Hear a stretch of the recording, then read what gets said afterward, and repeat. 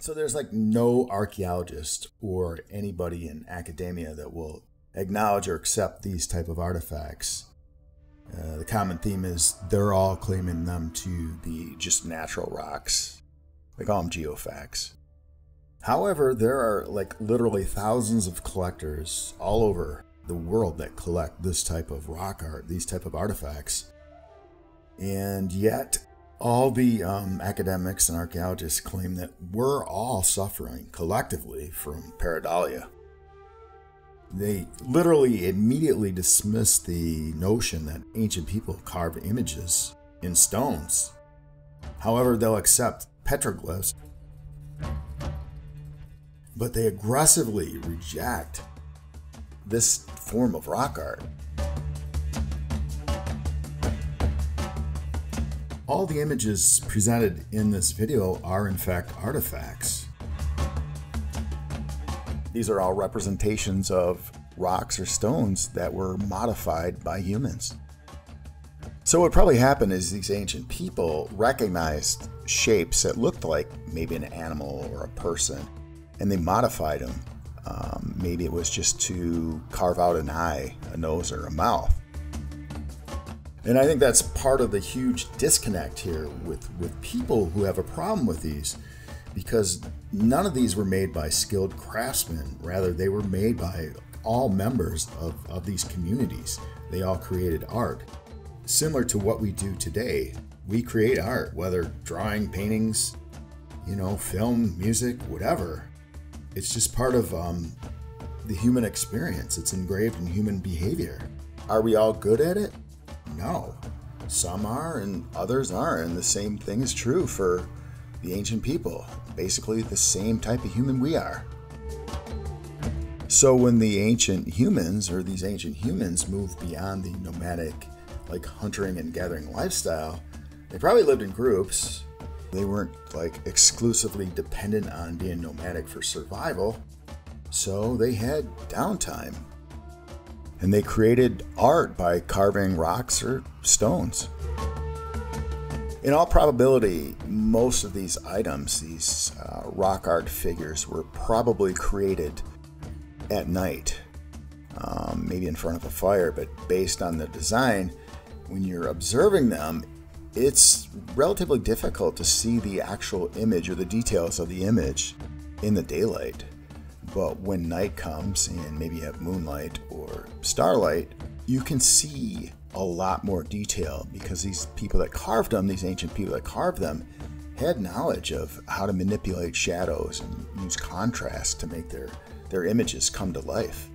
It's literally a 3D creation.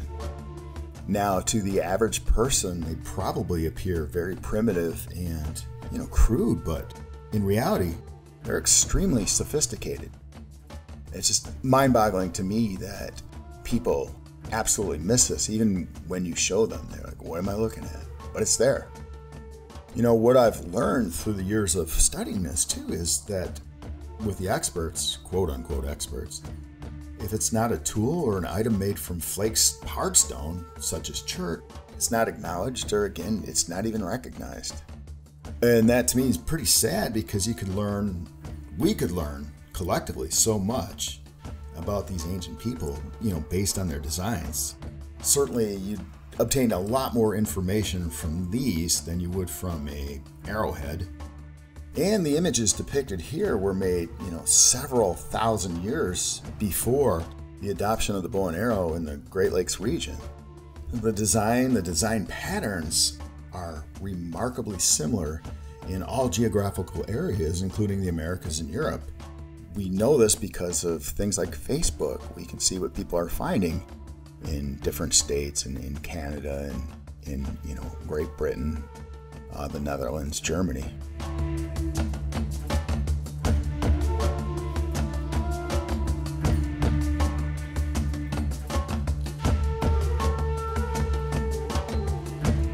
So one of the wild cards in collecting these type of artifacts is finding a fair amount of these little carvings that have a primate type appearance, whether it's an ape, a Sasquatch, maybe an early hominid. So we really have to question, how old are these creations?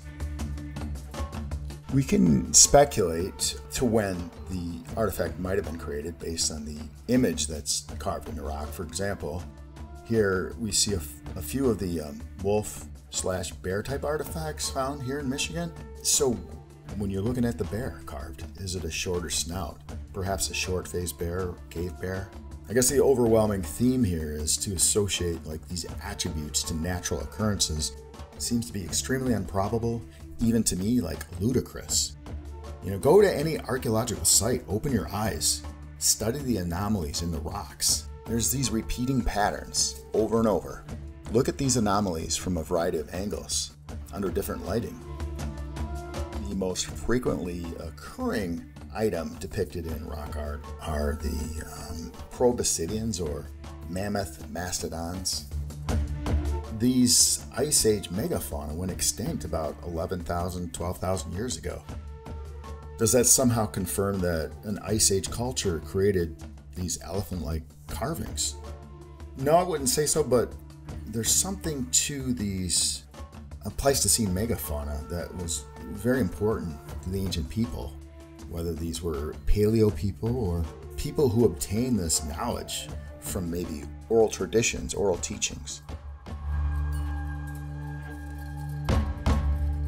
It's definitely not rocket science, and I got to tell you, we are not crazy. And I think the most important thing I would say is realize or understand that not all artifacts are flaked hardstone tools.